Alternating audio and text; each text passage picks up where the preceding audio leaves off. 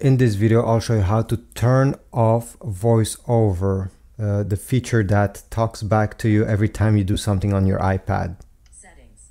You see, whatever you press, it's pretty annoying, and most people don't want this, and it's just turned on by mistake. So how do you turn off this thing?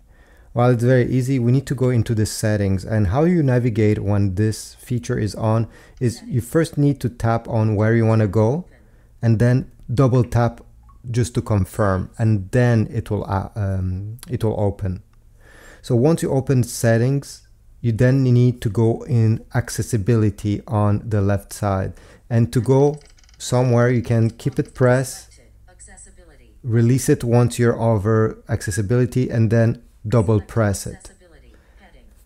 This will actually launch accessibility, and then on the top here you should see VoiceOver. This is the feature that we want to turn off. So tap once and then double tap.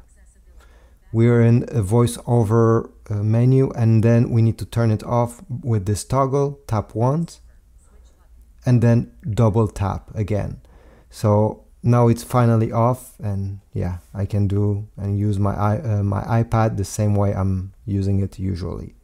So this is the trick, is really to press once on where you want to go and then double tap to confirm. If your iPad has a password and you're trying to type the password with the VoiceOver on, it won't work. You need to press once on, let's say, number 1, and then double tap on it to confirm. So that's just a small thing to keep in mind.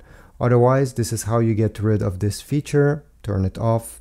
Hopefully this is helpful. If so, please leave a like, subscribe, and I'll see you in the next video.